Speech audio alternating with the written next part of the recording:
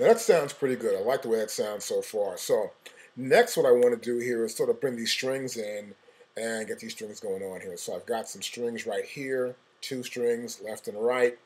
They're panned extremely left and right, as you can see there, at 100% left, 100% right.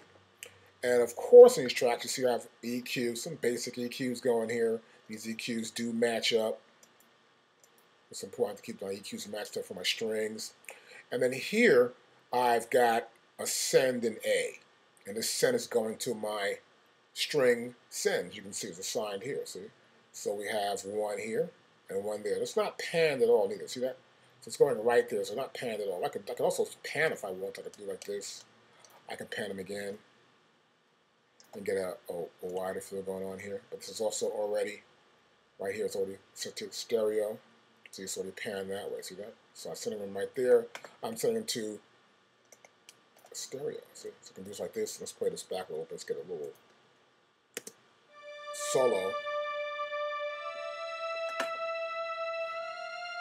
So right here, these are sending the audio output directly into this string verb, okay? So I want to make sure these are about even here. That says 2.9. I guess I want to be about 2.9 as well. There we go. And play it back.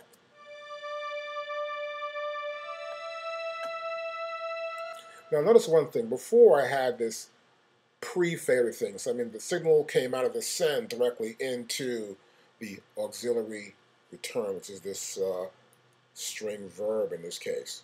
This is post though. This is after the fader. And it's going into this string verb.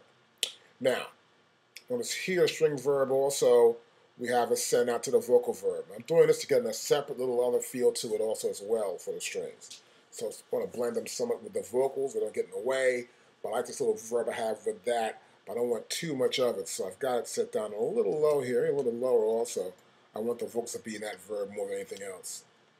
So I'll keep this real and bring it down just enough. I think it's good. Okay, so now I'll play it back.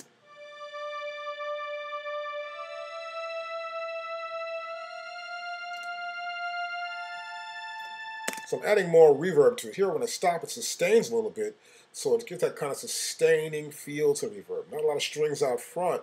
I want the music to do that. I just want the strings to surround it a little bit. Now we'll play it back with the rest of the music.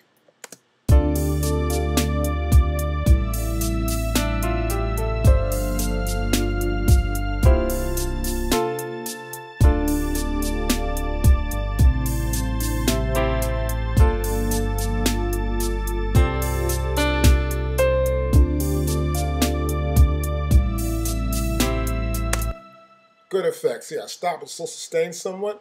I may not want too much of that. Keep it down a little bit. Sometimes when you're doing a mix, I want to make sure when it does stop in the song and she starts to sing or somewhere in this track, it's not going to really just sustain over her vocal when she comes in.